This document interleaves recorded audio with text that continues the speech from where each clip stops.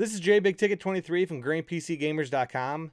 In this video, we are going to show you how to activate an existing array after replacing a SAS-5 array controller in a Poweredge 840 server.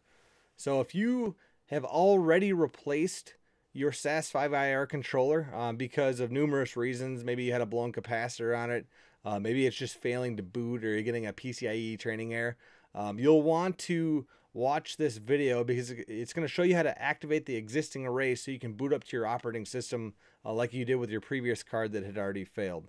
But before we get to the video, in the description of this video, we're going to post our Poweredge 840 parts guide. So if you do have a Poweredge 840, which is a very common server that would have this card installed, check out this page. It'll show you a whole bunch of awesome upgrade ideas, as well as all the replacement part numbers and videos on how to install almost every component you can think of in the Poweredge 840 server.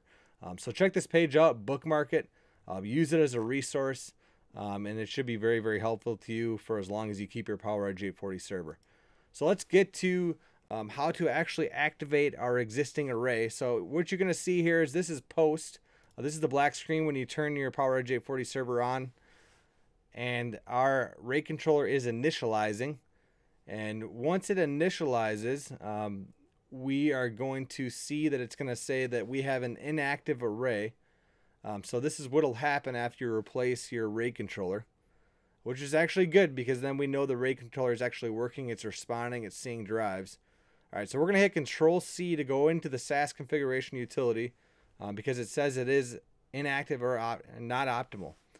So we're going to go into the RAID utility and we're going to show you how to activate that existing array so we can boot up like normal and make sure our server is happy. So this will take a little bit of time after you hit Control-C. Once we get into the RAID utility, hit Enter on the SAS 1068, then arrow down to RAID Properties and hit Enter. Now we're going to see that it says Drive Status Inactive, so hit Enter on Manage Array. And then we're going to go down and just hit Enter on Activate Array. Okay, so once you do this, it'll prompt you. You're going to say yes, Y to activate array.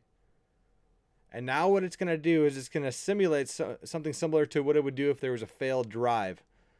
So it's going to find one of the drives in the RAID 0.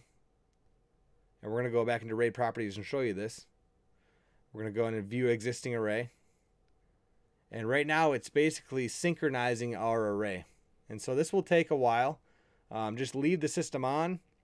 You can actually boot up into Windows or whatever you have loaded for your operating system at this point, and it will synchronize in the background. It's going to kill your throughput for a little while, but once it finishes synchronizing, and that depends on how large capacity drives you have installed, but once it finishes, you'll get all of your throughput back, and the server will be happy like normal.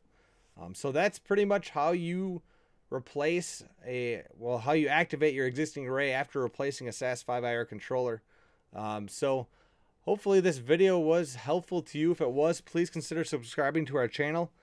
And thank you so much for watching.